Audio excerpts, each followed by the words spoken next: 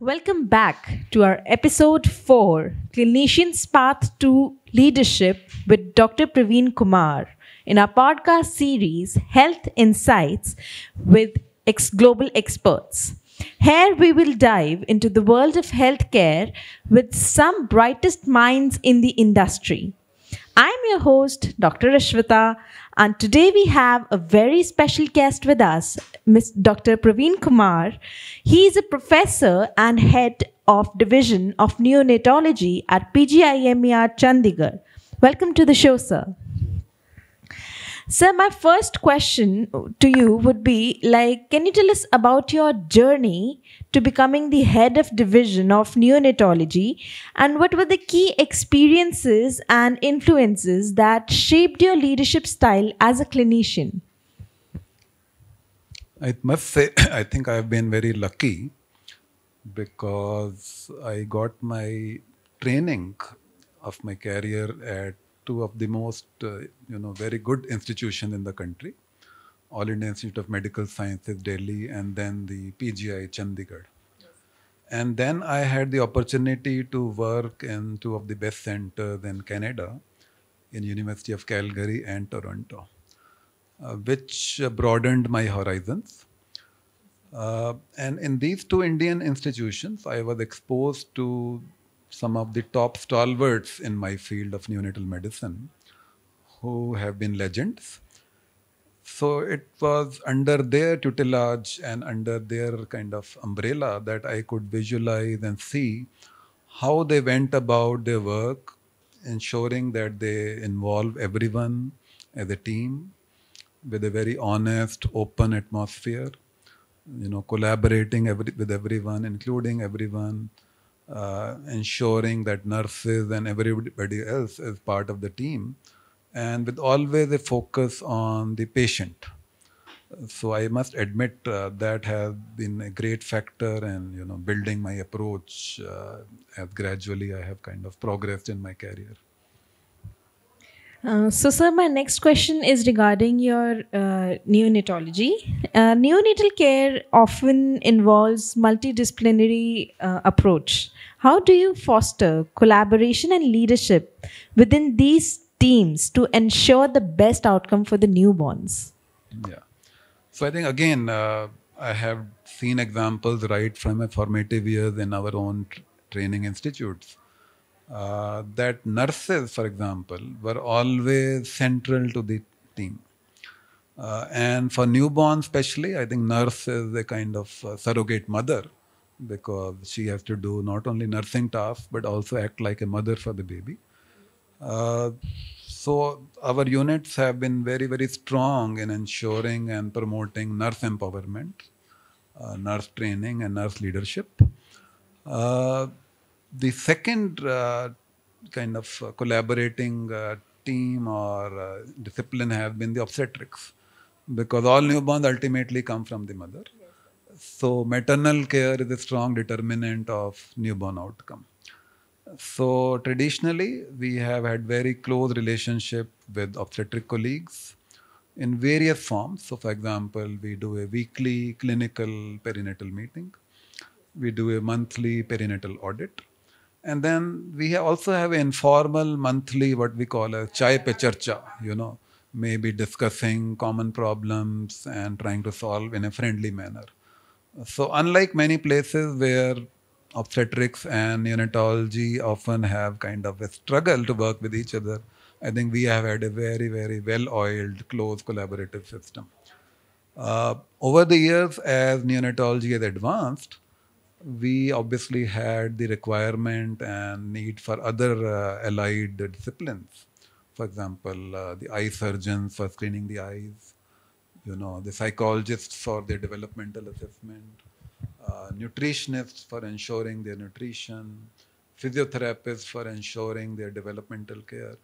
So over the years, as we have evolved, I think we are truly in a multidisciplinary organization. I can think of another example is biomedical engineers, because whole neonatal care is very technology intensive. And we have collaborated with biomedical engineers right from the beginning, uh, when even the good equipment was not available. So our biomedical engineers, with our ideas, helped us develop low cost equipment which could be utilized to provide optimal care. And I'm glad that today this is well recognized and this is a well kind of accepted concept that neonatal care is a broad discipline which involves multiple disciplines. And on the center of it is the family and the mother. Sir, you were instrumental in producing the first ever evidence based clinical practice guidance for newborns in India. How do you balance the demand of your clinical practice with the research need and the guideline development? Yeah, I have to admit this is a very stressful, activity, simply because of the excessive patient load or workload we have in our hospitals. So it becomes very difficult. But again, I have been very lucky to work in these two top institutions where it has been a tradition and it's still a culture that everybody will go an extra mile and spend time or give extra time for research and teaching and education training. And I think ultimately it helps in improving the quality of care, because if you have a continuous update in skills and knowledge, if you train people from the referring institutions, then it ultimately should help us only to get patients in a better shape. And so whenever we bring the patient in focus, we know, okay, research has to be done so that patient care can improve.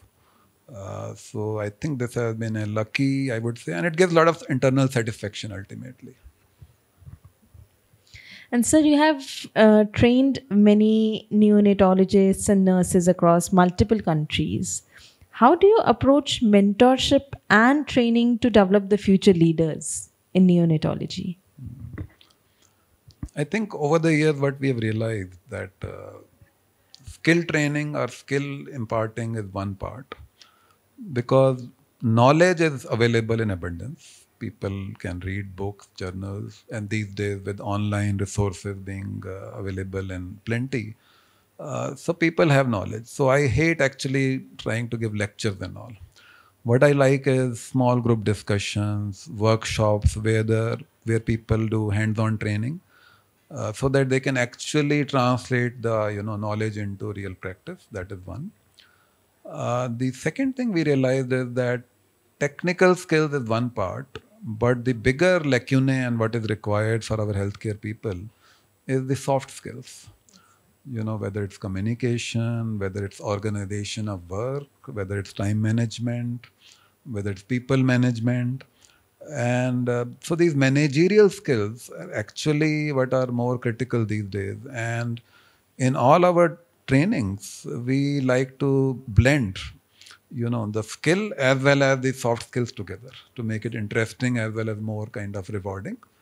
Uh, we always try to help our learners identify their goals and then try to facilitate their pathways to achieving those goals, and simply keep them motivated and support them as we go along. And we try not to have only one time contact, but an ongoing kind of supportive supervision we try to do. I think that works very well. Thank you, sir. If you have a message for our future doctors, please feel free to share. Yeah, so I think the current generation is lucky because of the availability of technology. So access to knowledge has become very easy compared to the olden times. Access to training and skills also has become relatively easier now with the upcoming skill centers and several workshops. But what the young generation needs to focus on is definitely acquiring and practicing the softer skills, whether it is time management, whether it's leadership skills, how to deal with people, because that will make their work more efficient, more rewarding, and will actually allow them to have a better work-life balance. And I think that can only come by practice and looking forward to these kind of training sessions. So this would be my message to them. Thank you. Thank you so much, sir, for your wonderful experiences and your insights. It was amazing to hear from you. And for the listeners, thank you for tuning in to Health Frontiers Insights from Global Experts. For the next episodes, we bring you the latest healthcare innovations and leadership.